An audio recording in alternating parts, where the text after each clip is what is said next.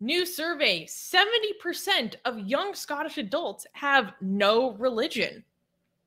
This is a quick, very interesting news.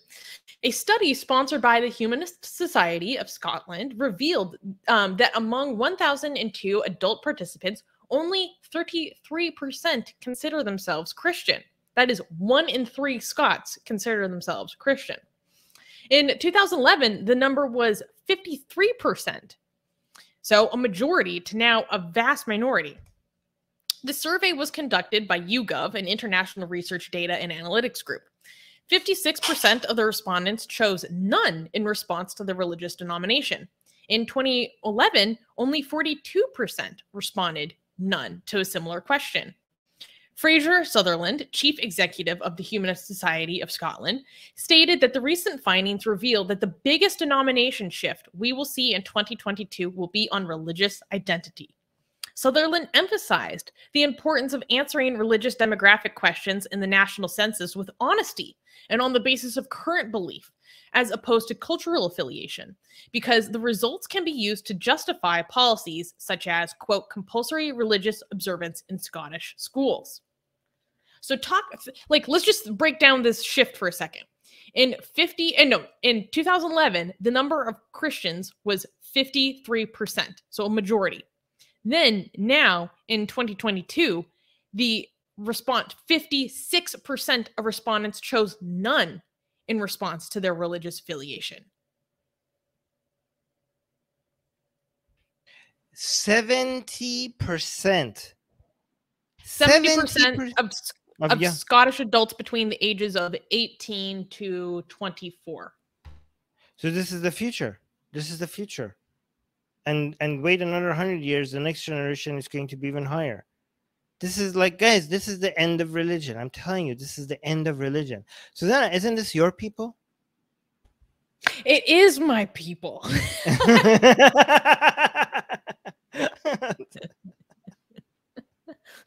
The sound of bagpipes rises in the background. Can you do a Scottish accent? No, I can't. No? I can only say like brogue, but it's not even good. Okay. Yeah. The motherland. Okay, well, by the way, we're joking. We're not collectivists. If you, okay, so do we know why Scottish adults, like, what is the effect, so we could replicate it in other places? Oh, that's a good question. It didn't really dig into any causalities. What I thought was really interesting is that according to there were many other aspects to the survey, but one of them was that now the majority of marriages in Scotland are humanist marriages. They're not even religiously affiliated marriage ceremonies. Hey, Daniel is insulting your people and his own people. Saying we're rubbish at most things, but this. Okay, read this one. Susanna the Celtic Beauty. An atheist on YouTube is saying, I thought Susanna was Irish, not Scottish ancestry. ¿Por qué no los dos? I'm both. And a lot of other stuff too. Why in Spanish? That's going to confuse even more people. Yeah. But wait, are you more Irish or more Scottish? More Scottish. Okay. Can you do an Irish accent? No. No? What is the accent that you do then? There's an accent that you do that's pretty good. You like my southern accent. Southern accent. Okay. Yeah. All right. Mustafa. I love everyone making Scottish jokes about me. One thing that was really interesting to me was this survey also looked at the beliefs of Christians. So a minority of Christians actually believe, according to this survey, that Jesus was actually a real person. So only 28% of those who said that they were Christian said that they, quote, believed that Jesus was a real person who died and came back and was the Son of God. So a minority of those who self-identify as Christians actually believe that Jesus died and came back to life and was the Son of God. So you're telling me that even their Christians are not Christian? They're not very Christian at all. They're only not. 18%. Only 18% attend church services. Wait, what percentage of their Christians say that they believe that Jesus is God? What percentage? Only 28% said that they believe that Jesus was a real person who died and came back to life and was the Son of God. Okay. And that's from the same age group, right? From the dimension. No, that was overall. Overall. Okay, so 28% of the 30% is only 8%. Okay. So that means that we have 22 Holy cow, you're plus right. That's 70. crazy. So the actual percentage of young adults with that are not Christian is 92, not 70. Wow. So it's so wild. Yeah. Yeah, if you consider the actual definition of what it means to be Christian, those Christians are not actually Christian. So it's not 70, it's 92. What's interesting is that in the survey, when the same set of people are asked, "Are you religious?" a whopping 75% said, "No, I am not." So that includes even those who say that I'm a Christian. When they say, "Are you religious?" they say, "No, I'm not religious." So just nominal Christians, cultural Christians. Yeah, the authors of this survey, or the people who put it out, are discussing how this really gives us a sense that this is just a cultural identity. And apparently Scotland has the national census that is coming up. And that's why they're emphasizing, talk about what you currently believe, not how you were raised, not, oh, I do Christmas or what's Easter your culture, whether you go to church. They use the demographics of who claims to be Christian to set compulsory religious education in Scotland, or to give money, to the Church of Scotland to fund these institutions, to grant them power. This is going to dry up their funding. Yeah, you can't keep getting funding because some people are culturally Christian and don't believe in Jesus. You shouldn't get, that should get removed. Yeah. So good. The churches will lose all their funding. Fantastic. Does a church tax come from people's pocket, from people who claim that they're Christian? Or is it just from everybody? I don't know how that works in Scotland, but if it's anything similar to the UK, wait, Scotland is part of the UK. Then if it's similar to England itself, then it's just like all general taxpayer money. Oxymoron is saying, do you actually have to believe in Jesus to be Christian? Yes. Yes, it's the definition. Only those who find salvation, only those who believe in the power of Jesus Christ will find salvation and be granted access to heaven.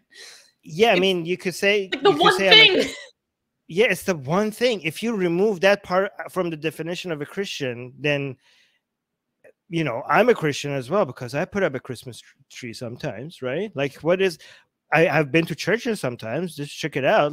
If you remove, I do understand that you don't want to be very narrow with your definition to exclude a whole bunch of people from Christianity.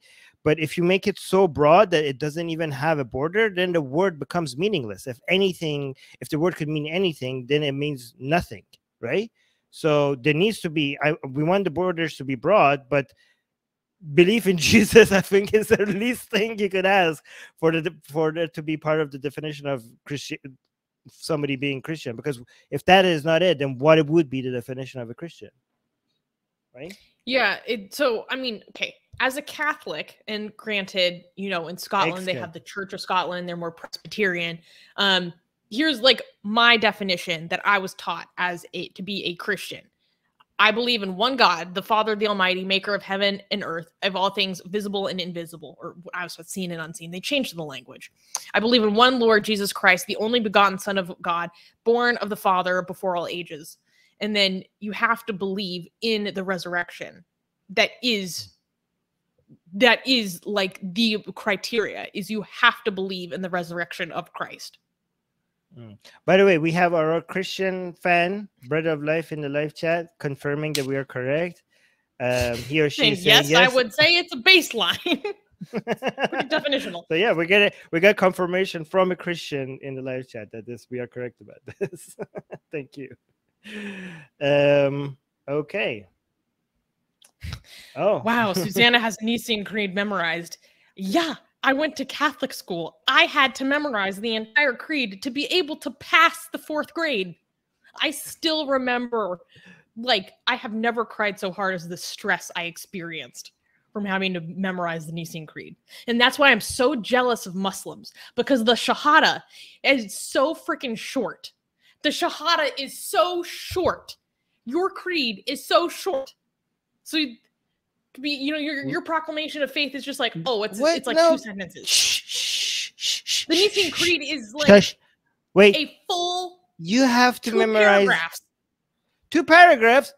We have to memorize at least 2 surahs in the Quran just to be able to pray 5 times a day. So you need to know the Hamd and another surah. That's to pray. That's not the proclamation of faith.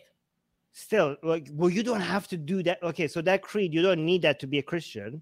So that it's not comparable. Technically, the Shahadat would be comparable to just saying, I accept Jesus. So no, I accept Jesus as my... It's comparable to the Nicene Creed. No, because you don't have to see the Nicene Creed to be a Christian. To be a Catholic, yes. If you don't say it, you wouldn't be accepted in the kingdom of heaven. If you don't say those words? No, but it outlines the criteria.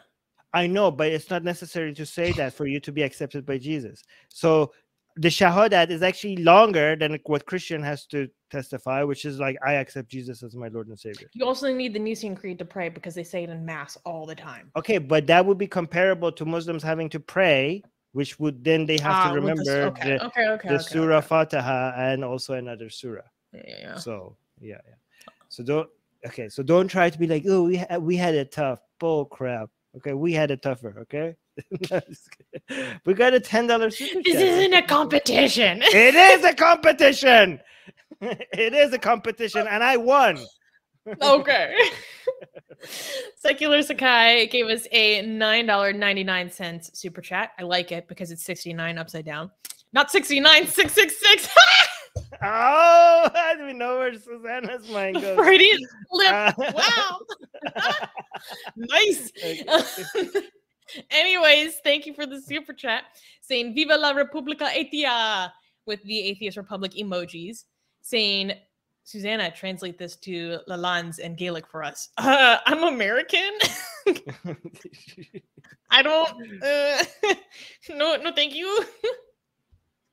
What is this? The oxymoron just said something.